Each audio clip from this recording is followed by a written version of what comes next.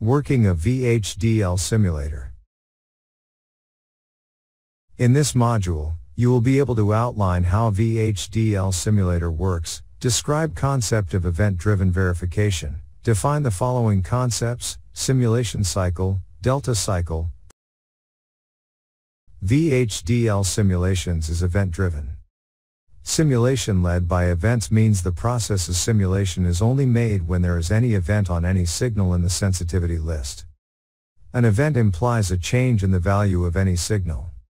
In VHDL, no signal assignment is made immediately, but is scheduled to be updated in some future time.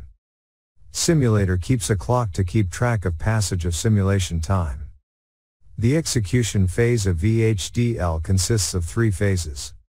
Initialization phase, followed by repeated execution of signal update and process execution phase until the end of simulation. In initialization phase, the simulation time is set to 0. Each signal is assigned with its initial values declared for the signal or with the default value, if no initial value is declared. Default value depends on the type of the signal, and is assigned with its leftmost value. For example, std_logic is assigned with U. After the objects are initialized, each of the process instances in the design is started and executes the sequential statements in its body. We usually write a model so that at least some of these initial assignments schedule some transactions to get the simulation underway, then suspend by executing a wait statement, which we see later, or by hitting bottom of the process. When all of the process instances have suspended, initialization is complete, and the simulator can start the first simulation cycle. In each simulation cycle, triggered processes are executed, and nets are updated. This repeats until end of simulation. In each simulation cycle,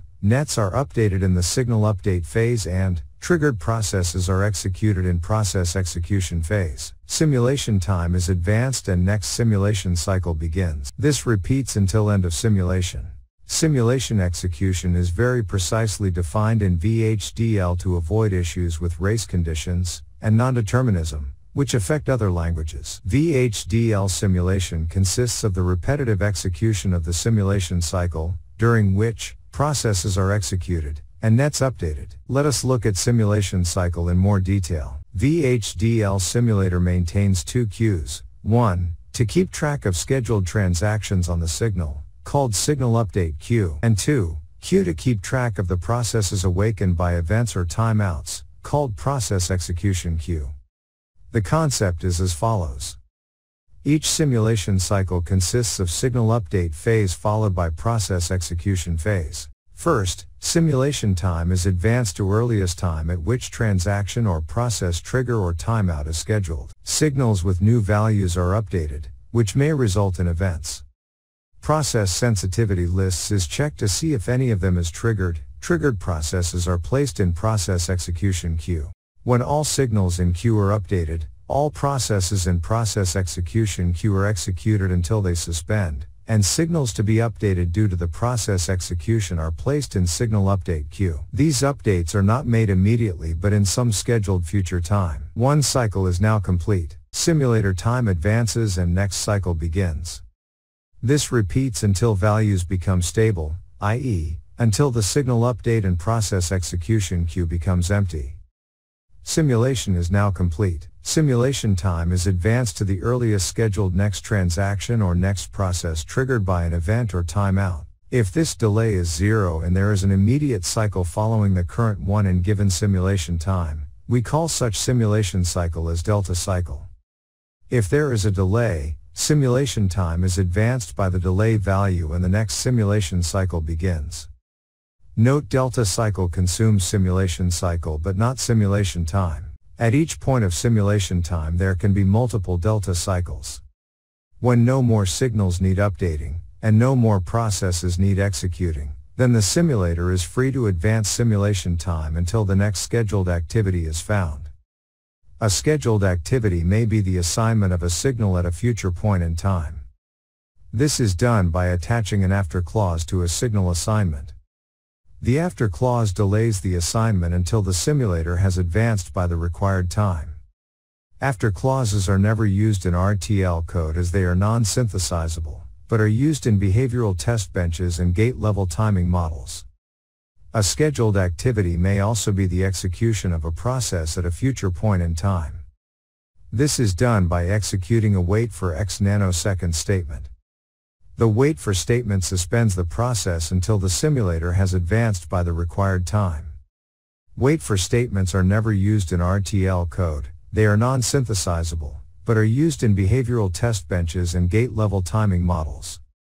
In the graph on the right, we see that, at simulation time 0 nanosecond, there occurs 2 delta cycles, then simulation time proceeds to 5 nanoseconds, as there is no activity from 0 nanoseconds to 5 nanoseconds, at 5 nanoseconds, 6 delta cycles occurs, and at 18 nanoseconds there is 1 delta cycle. Note that, delta cycles only consume simulation cycles but not simulation time. We need to look at how delta cycles affect the simulation of your model by looking into a code example. We will do this by considering an architecture with 3 processes, P1, P2 and P3. P1 and P2 are both sensitive to signal A, and represents concurrent, parallel logic. P3 is sensitive to signals B and C, which are output from P1 and P2, and represents logic in series with the other 2 processes. We know that, as the simulation proceeds, your simulator will maintain 2 lists, signal update list, and process execution list, the contents of which will change with simulator time. At a particular time in the simulation, the signal update list will contain all signals which have been assigned a value, and are waiting to be updated.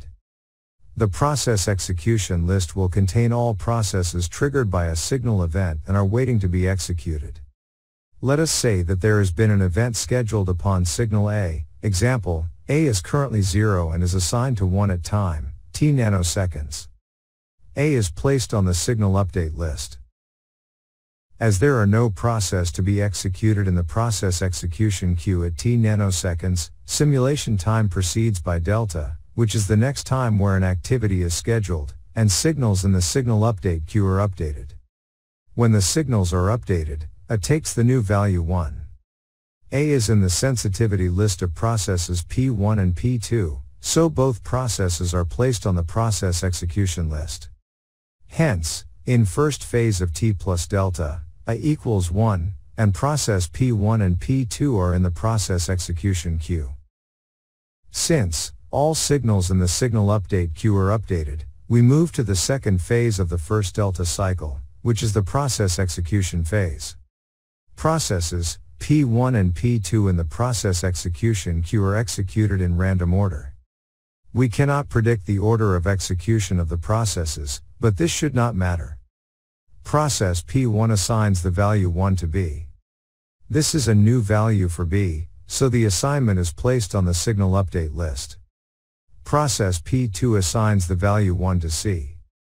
This is a new value for C, so the assignment is placed on the signal update list. No more processes remain to be executed, so simulation moves on to the signal update phase of the next delta cycle. At t+2 delta, signals B and C are updated to 1. Both B and C are in the sensitivity list of process P3. Therefore, P3 is placed on the process execution list. No more signals require updating, so simulation moves to the process execution phase of t+2 delta cycle. When P3 executes, the value 1 is assigned to D. This is a new value for D, so the assignment is placed on the signal update list. No more processes require execution, so simulation moves on to the signal update phase of next cycle. At t+3 delta, signal D is updated to 1. D is not in the sensitivity list of any process, it is an output from this component. There are no more processes to be executed, and the model is waiting for another change in the input A. Therefore, for a change in A, the model has taken 2 delta cycles to reach a steady state. Here is summary of the delta cycle activities required by the architecture sim to reach a steady state, after a change of value in the input A. We see from the table that, at t nanoseconds A is assigned to 1, but is updated in t+1 delta cycle. A is input for P1 and P2, hence they are placed in process execution queue. After A is updated, P1 and P2 are executed. These process assign B and C to 1, which is placed in signal update queue. At second delta, B and C are updated with 1, this triggers process P3 and is placed in the execution queue. After B and C are updated, no more pending items in signal update queue, hence process P3 is executed. P3 assigns D to 1, which is put on signal update queue. D is updated to 1 in third delta cycle. Since no process is affected by D, process execution queue becomes empty. Since both the queue become empty and stable values are reached, simulation cycle completes.